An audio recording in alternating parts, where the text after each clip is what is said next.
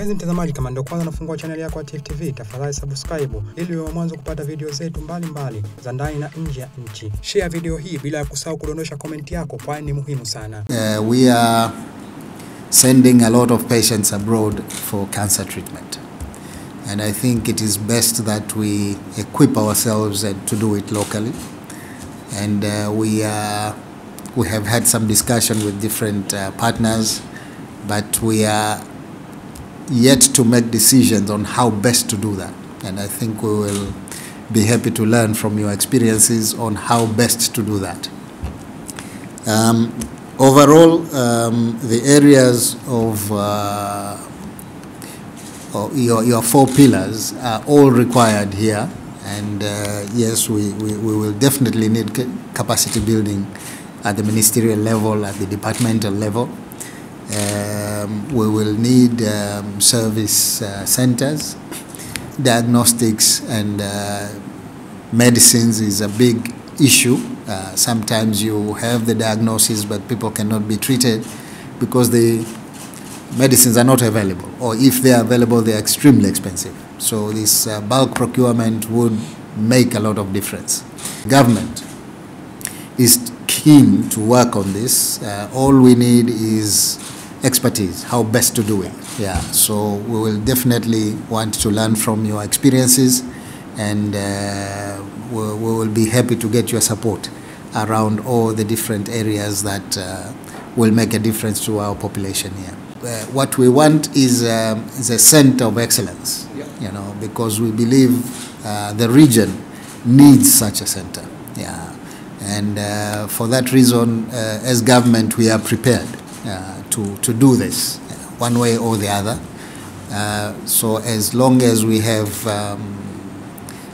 partners who will come on board, will be highly appreciated. So please keep up the dialogue and let's see how best to do this.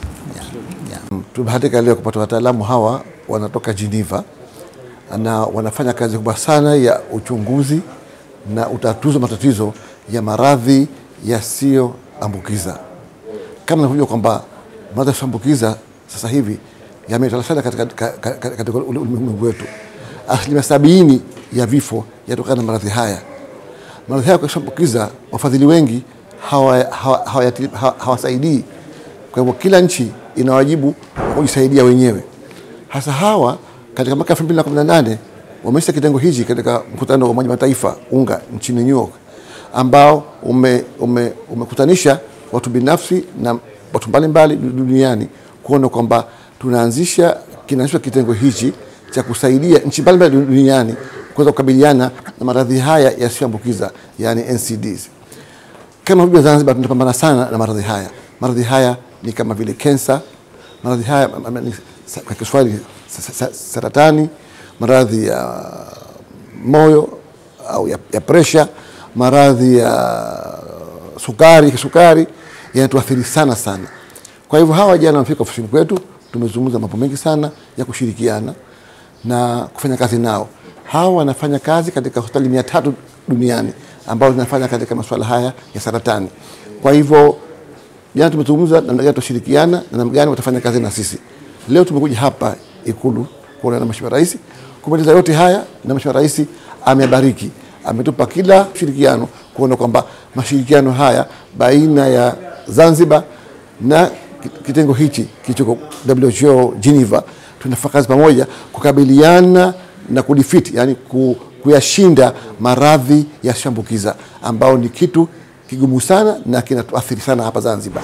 Kwa hivyo hii leo ni fursa adhimu tumepata, na kwanza leo Mheshimiwa Rais ameshaturuhusu tuendelee.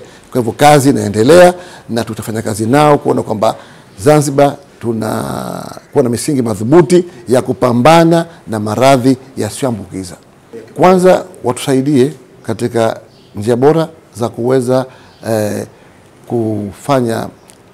kuwasaidia wafanyakazi wetu kujengea uwezo kukabiliana na maradhi haya, kuanzia tangu chini kwenye dispensary mpaka vitu vya afya, mpaka kwenye wilaya, mpaka juu kabisa. Kwa hivyo wafanyakazi wote hawa watapewa uwezo wa kuweza kukabili maradhi haya. Kwa sababu maradhi haya ukiweza kuona mapema unaweza kuyatibu kirahisi, ukichelewa tabu kutibika na gharama ni kubwa. Kwa hivyo watawezesha wafanyakazi wetu, manasi, madaktari, watu kuanzia chini mpaka juu. Lakini la pili, tutasaidia kutafuta dawa ambazo kwamba quality yake nzuri, yani zenye ubora, dawa bora, na wagonjwa wote wachunguzwe.